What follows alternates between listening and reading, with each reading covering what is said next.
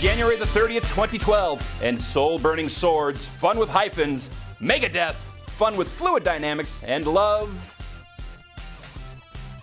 sweet love, are why I love Mondays. We've just about made it through the first month of this apocalyptic year, mostly unscathed. Let's see how February kicks off, eh? Now sharpen your senses and fireproof your souls.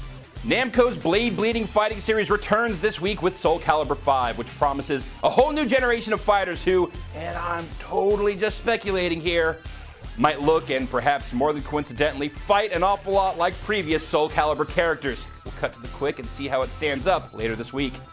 Following in the terminally quirky and highly divisive footsteps of Final Fantasy X-2, Square Enix delivers another non-sequel sequel this week with Final Fantasy XIII-2. Now, while X-2 was a breezy spinoff from one of the more well-regarded Final Fantasy tales of the past decade, XIII-2 has a more uneven legacy to follow. We'll take a look to see how it handles the pressure. We'll also be checking out the IGF award-winning Puddle for Xbox Live Arcade, Rebellion's immortal action game Never Dead, the relatively self-explanatory Rhythm Party for Kinect, the first DLC pack for Dead Island, and more.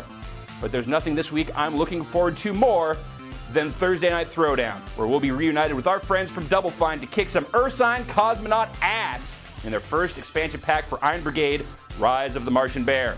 Show some love and add GBT&T to your Xbox Live friends list, and be sure to join us at 4 p.m. Pacific this Thursday for more double salute and nonsense than space law will allow.